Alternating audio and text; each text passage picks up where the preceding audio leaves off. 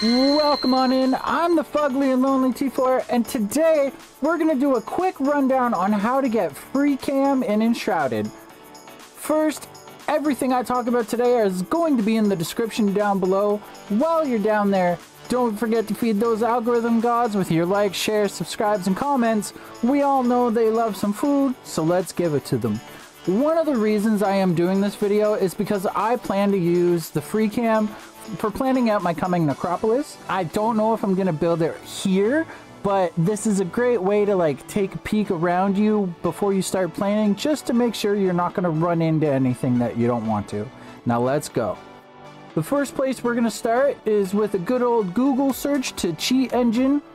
It's pretty simple. You just gotta click download Cheat Engine, and once it's download, run the install, and from there it's really not that bad.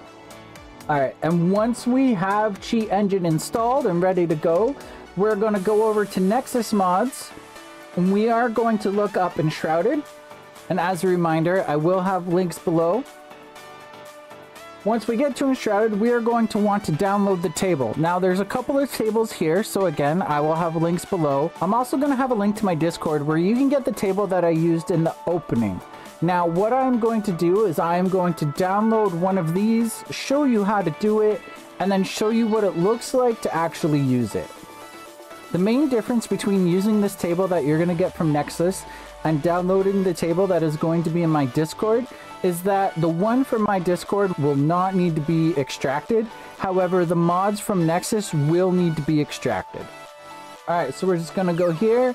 We're going to download the file. As you can see, there's the free option if you don't feel like paying a membership of any kind.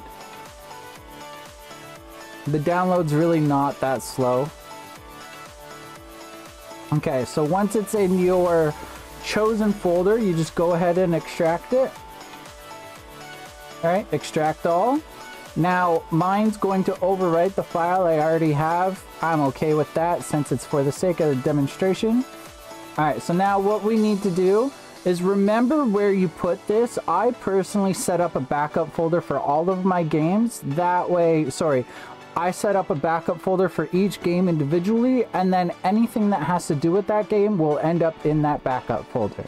Now, in order to get this to work, you need to open Enshrouded, and then you need to open Cheat Engine. The order you open them in doesn't matter too much, but Enshrouded needs to be opened before you do this next step, which is we are going to click on this magnifying glass, and then we are going to select Enshrouded.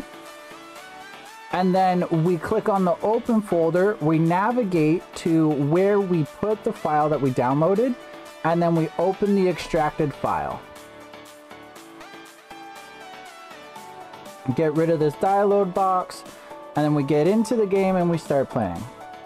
Alright, so once we're in the game, we can select the options from Cheat Engine that we want to use. This is a little bit different than the one that I used during the opening of the video. However, this is the best one that I have found on a Nexus, so it is the one I am going to use in the game. As you can see, we just go to close camera, which basically pulls your character out of the scene. You just need to decide if you want to fly, which you will not be able to navigate up and down.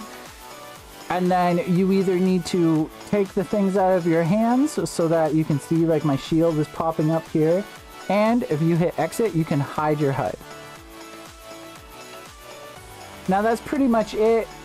You can navigate around, you can do some cool pictures and all the other things. But like I said, I'm going to leave links in the description, as well as a link to my Discord to download the table that I feel is best. Thanks for hanging out today. I'm T4. I'll see you later.